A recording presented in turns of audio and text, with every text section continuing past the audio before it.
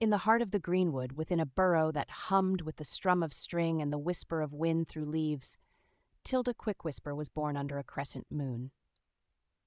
The lightest-footed of the Lightfoot halflings, Tilda danced through life with a melody in her heart and a song on her lips.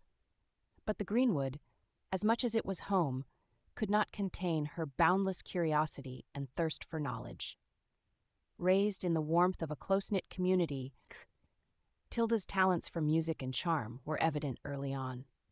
Yet beneath her merry exterior laid a cunning mind and a talent for deception, honed from years of listening to the stories of travelers passing through and retelling them, with her own twists, to the delight and awe of her friends and family.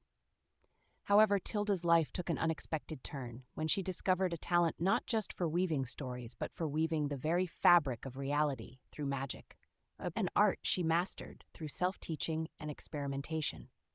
Convinced her destiny lay beyond the familiar trails of the greenwood, Tilda took her leave armed with her instruments, a sense of adventure, and a burning desire to learn the secrets of the world.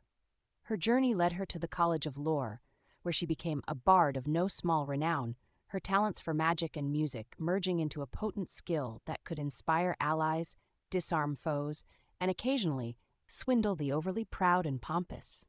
Despite her charlatan background, Tilda's heart remained true, using her skills for the greater good, her actions guided by a deep-seated belief in law and morality. Now, Tilda Quickwhisper wanders the lands, a repository of lore, legends, and untold stories, ever ready to share a tale or lend aid.